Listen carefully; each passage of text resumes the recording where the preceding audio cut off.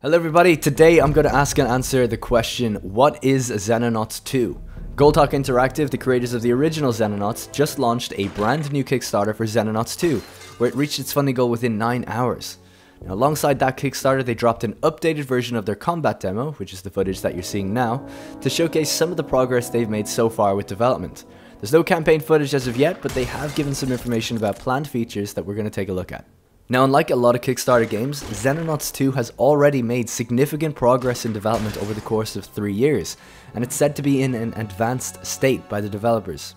Now that it's hit its funding goal, you can expect the game to get an early access release later this year.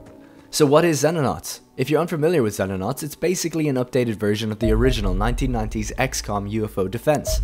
You have to protect Earth from an alien invasion, you'll build and manage bases in different countries to get radar coverage, shoot down or locate UFOs, and then fight them on the ground to secure alien technology to advance your cause and prepare for bigger and bigger invasions. The more you protect countries, the more funding they give you, allowing you to recruit more soldiers, engineers, and scientists to allow you to reverse engineer the alien technology and build your own. The campaign operates in real time with a speed up and slow down option with simulated day and night cycles. The battles on the ground are turn-based, grid-based tactics style games that many are likely to be familiar with many modern games creating various adaptations of that gameplay. Xenonauts delves deep into each character and action. They each have varied amounts of stats that affect performance, different weapon types, their own inventory space, and more. The standout thing for me is how granular the decision making in Xenonauts is compared to a modern XCOM game. You spend action points, or time units in this game, to do every maneuver possible. Whether it be rotating, crouching, opening a door, looting, or anything, it all costs some TU for that character in your turn. Likewise, weapons have alternate firing modes and styles, varying in damage, accuracy, and TU cost. This added depth does slow down the game considerably, it requires a much more methodical approach. In Xenonauts 2, the combat is now 3D, allowing you to do full camera rotations and get a better grasp of line of sight, but generally, aside from looking prettier, it seems to operate much the same as Xenonauts 1, at least from the combat demo and how the developers are describing it.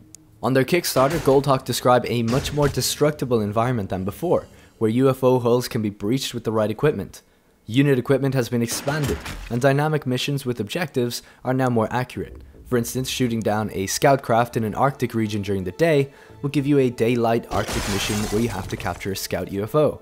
The translation between map and battle being as accurate as possible, reducing repetition, is something that really brings the game to life, and specifically your playthrough to life. So I'm very excited for that one-to-one translation to be even more accurate than in Xenonauts 1. The campaign, from what's detailed on their Kickstarter, seems to operate just like the first game as well, with the big exception of base building.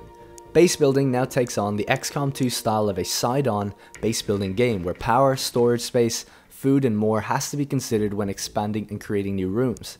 This is now being referred to as the Atlas base, and by the sounds of it, you'll just be building one base rather than multiple across the globe. There will also be a larger and more varied tech tree being introduced, bringing with it the potential of more game-changing technologies that keep combat fresh throughout the game. Another notable thing is that Xenonauts 2 is not a chronological sequel to Xenonauts. It's, quote, an updated portrayal of similar events, end quote, which is alternate history modern day where the Cold War never ended due to the alien threat. This is why I've shown a lot of Xenonauts footage in this preview for Xenonauts 2. They are essentially the same game, but with some improvements and a lot more content. So if, like me, you missed out on Xenonauts when it originally came out, you could hold out for Xenonauts 2 and you won't be really missing anything, except maybe playing a very good game. In any free time I'm gonna get, I'll be playing Xenonauts in anticipation of the sequel. I've only played around 6 hours so far, but I'm really enjoying it. Turn-based, grid-based combat is one of my favorite styles of gameplay. Pairing it with a campaign that translates to battle and soldiers that you can get attached to, you got a very fun game indeed. Dangerously fun, some may even say. So that's it for this short mini preview of Xenonauts 2. The combat demo is just like the first game, but with a bit more polish to it, though there are still some line of sight issues I think they could clear up with improved UI. Now if you want to grab the demo for yourself, you can get it by going to GOG.com or checking their Kickstarter page. They may have hit their funding goals, but stretch goals are unlocking new features for the game, so if you like this type of game and it's something you're passionate about, consider backing it. Thank you very much for watching the video. Let me know what you think about Xenonauts and the video in the comments below. I'm always in there reading them and it helps me out a lot. If you want to support the channel and keep it going, check me out on Patreon. The help there is tremendous for such few people, so any more is greatly appreciated. $1 there is about equivalent to 1,200 views for me, so you can have a really big impact. Also check out my Twitch schedule to see when I'm playing these types of games, join our Discord to get involved, and if you have the time, join the Steam group to play with like-minded players. Thanks again, and I'll see you in the next one.